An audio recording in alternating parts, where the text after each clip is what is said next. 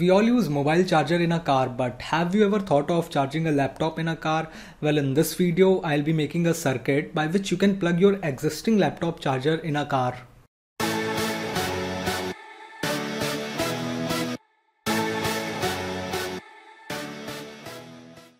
Hi there, this is Shalza and welcome to Tech Demystified. In this channel we do kind of hardware hacking, tech reviews and circuit designing like this one. So if you are new here, consider subscribing and let's jump into the video.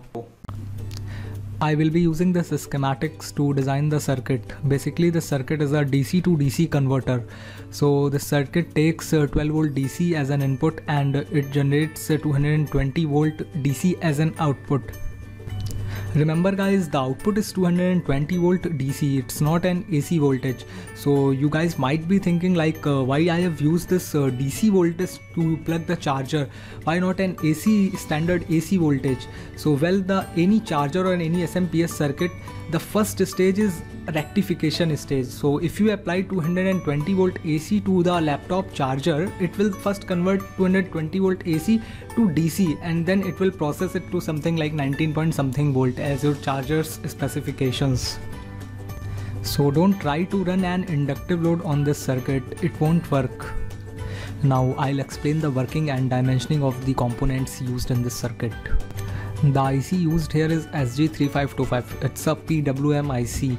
So I will program this IC to run at 100 kHz frequency, that is it will generate 100 kHz square wave. I've used this formula to calculate the value of RT. So RD is 20 ohm according to the datasheet, frequency is 200 kHz. And CT is 2 nanofarad I already selected and I calculated the RT as a 3.5 kilo ohm. You might be thinking that why I have used 200 kHz, as earlier I have said that this IC will generate 100 kHz. So well, this IC utilizes a flip-flop in the outer stage, so which just reduces the frequency to its half. So that's why I've used 200 kHz. Now I'll be using this formula to calculate the primary turns of the transformer, that is ferrite core transformer.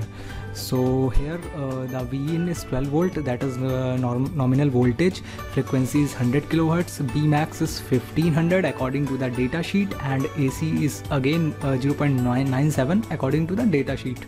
So the N primary was calculated out to be 2 turns.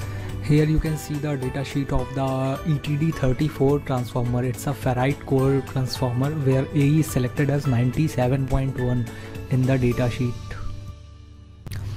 The secondary turns of the transformer I calculated using this formula where I have put V1 as 10.5 volts instead of 12 volt because the minimum voltage the battery will go is 10.5 volts.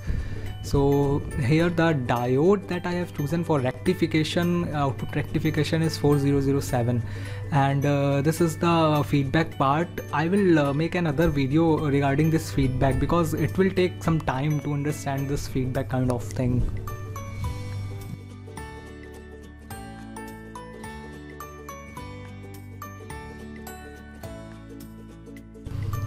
Then I started putting the components on the breadboard here, as you can see in the video.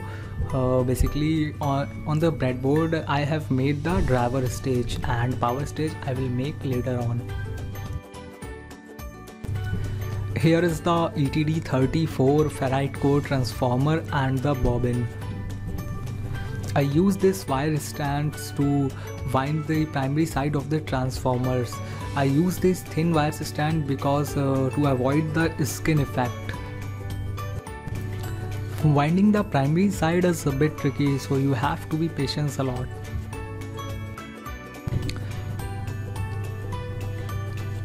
I use this Miller tape to secure the windings on the transformer.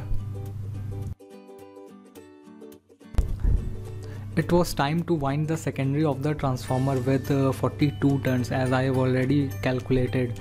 So I have used 26 gauge wire to wind the secondary turns.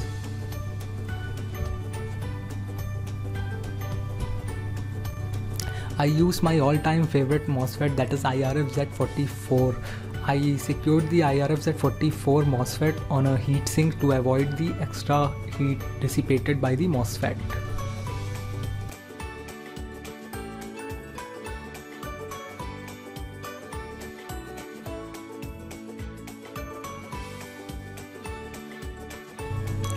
After that, I soldered the wire on the drain and the source of the MOSFET and connected the gate of the MOSFET to the breadboard circuitry that I have already made.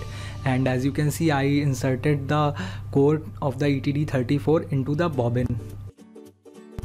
I then secured the core with a tape so that it can be tightly, and it will also avoid some leakage inductance in the transformer. As the transformer was the center tape type transformer, so there were two primary turns, so I joined the two alternate primary turns with each other, and then I was left with the three wires of the transformer, that is three primary wires of the transformer.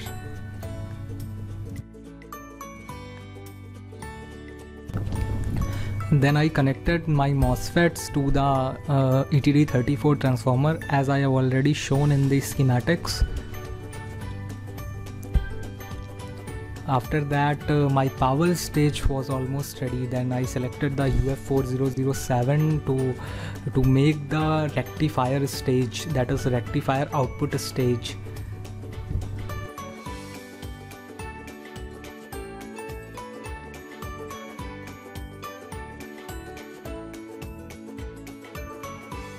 I also added 4.7 microfarad thin and 50 volt capacitor to the rectifier stage.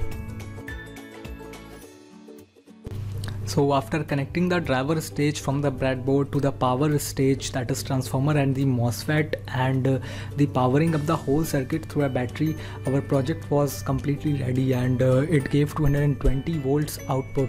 Remember guys, it's a DC 220 volt, not an AC voltage. So you can apply only SMPS based load on it.